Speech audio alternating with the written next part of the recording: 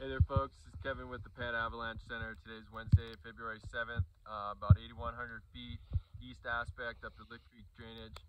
There's about 2 meters of snow here, or about 7 feet of snow. And what we've been looking at is we've been looking at our snowpack since the recent warming and rain events of the last week.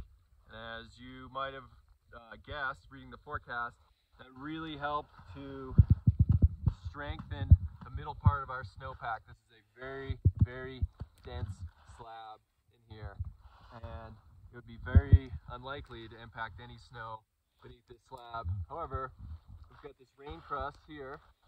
Like I said, we're up here about 8,100 feet, so rained all the way up here.